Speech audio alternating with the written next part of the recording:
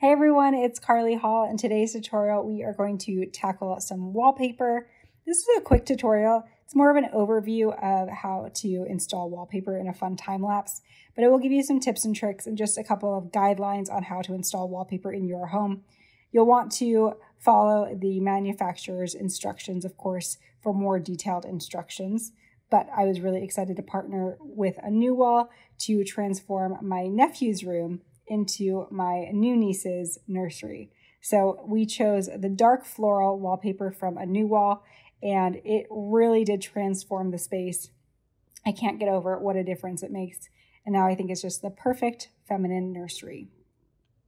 Here's a supply list if you want to screenshot this. I know it looks overwhelming, but chances are you probably have a lot of these items already in your garage or craft room. And I'll go into detail a little bit more on all of the items so that you know what they look like and why you need them.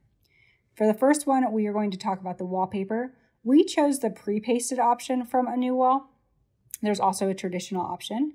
You'll also need a straight edge or ruler to cut in with. A plastic scraper is good to smooth out the paper.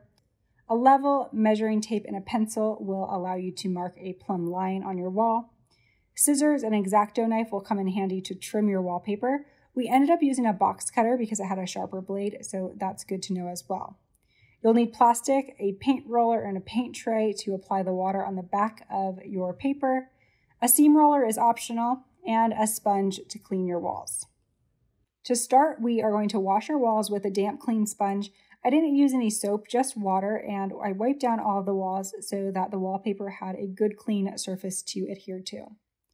Then we're going to measure our wallpaper. Mine was 25 inches wide. Remember that measurement and subtract 2 inches from it. So we're going to measure 23 inches and mark that in about 4 to 5 places and just mark it with an X. And then you're going to connect all those marks with a level, and this line will act as a level guide when you hang your first piece of wallpaper. Lay a piece of plastic down to protect your floors. It's just water that we're working with, but since we're activating the adhesive, you want to make sure that your floors are protected from the water and the adhesive. Then we're going to find the first piece of wallpaper, and a new wall labels each of their pieces with a number in the upper left-hand corner. Make sure that you pay attention to what side is the top and the bottom so that you don't hang your mural upside down. Then you're going to roll on a generous amount of water to activate the glue, and once you have all your water, you're going to fold over your wallpaper onto itself and smooth it out with a plastic scraper. Repeat that process on the other side, and if it doesn't line up perfectly straight, you can readjust it as much as you need to get it all straight and even. Then we're going to just let that set for about 10 minutes and come back and hang it up on the wall. To install the actual wallpaper, you're going to use your step stool and hang the wallpaper 2 to 3 inches higher than your wall. So you'll see that I have an overhang on the top, and then the right edge of the wallpaper, I'm going to line that up with my line that I drew on the wall. That'll ensure that I have a nice level piece of wallpaper, even if my walls aren't level. So you can readjust that and line up your wallpaper as many times as you need, which I was surprised by, that you could peel off the wallpaper and put it back on the wall several times to make sure that it's super even with that line that you drew on your wall. After you're done lining up, you're going to cut off the excess from the top so that you can get rid of that weight hanging down over the top, trim that away, and then you're going to start cutting in on the wall side. If you're working with a window, you'll also be cutting into the window, so you just want to make sure to cut a couple of relief cuts. I used my scissors and just cut into the window a little bit so that it wasn't as tight, and that way we could get a straight edge in and cut along the window and the wall at the same time. Since we subtracted 2 inches and measured our line 23 inches from the wall as opposed to 25, that will ensure that we don't have any gaps. So even if our wall isn't straight, we're not going to run into a problem where we are short any wallpaper. So having that 2-inch buffer really gives you peace of mind when you're working down that you're not going to run out of any wallpaper.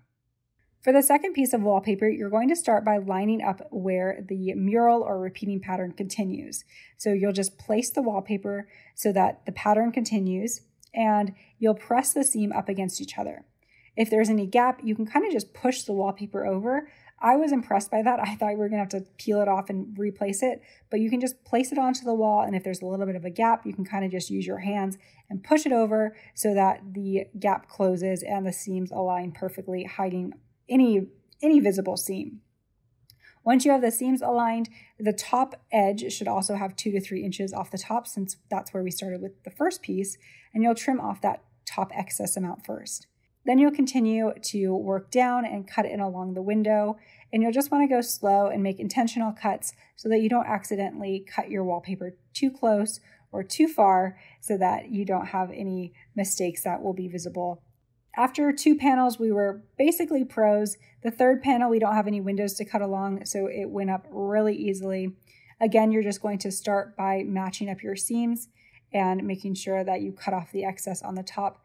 If you see any gaps, you can use your hands to push those over, and then you're just going to use your sponge to smooth it out. You'll also notice that the bottom of our wallpaper is still folded under while we're hanging the top part.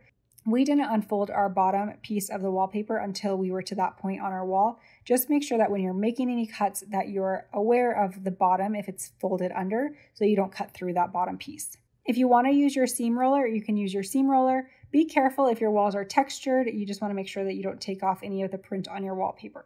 For the next panel, you're kind of just rinsing and repeating. You'll just go slow, make sure that you're aligning up your seams and cutting away the excess. So by panel number 4, you should feel really confident.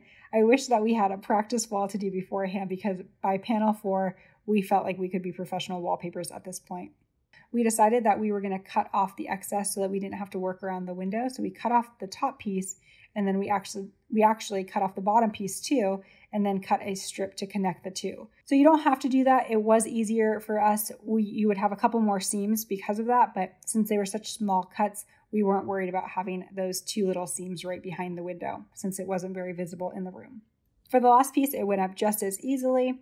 It really was imperative that we gave the wallpaper company accurate dimensions, because when we ordered the wallpaper, they recommended ordering wallpaper that was 4 to 6 inches wider than our wall, so that we had a 2 to 3 inch buffer on each side and at the top and the bottom. So if you're ordering wallpaper, make sure to give yourself about 4 to 6 inches on the width and the height, so that you have a little bit of buffer, so that you don't run into an issue where you're short any wallpaper. I know this tutorial was shorter than my normal tutorials, but I just wanted to give you a brief overview of the process to give you the confidence to tackle your own wallpapering projects. So if you have wallpapering tips, leave those in the comments. I'd love to hear what tips you have, so that next time I tackle my future wallpapering projects, I have even more tips and tricks. So let me know what you would recommend in the comments. And hopefully this tutorial gives you the confidence to tackle wallpapering projects, because it was a lot easier than I thought. All right, thanks so much for joining me, and I will see you in the next tutorial.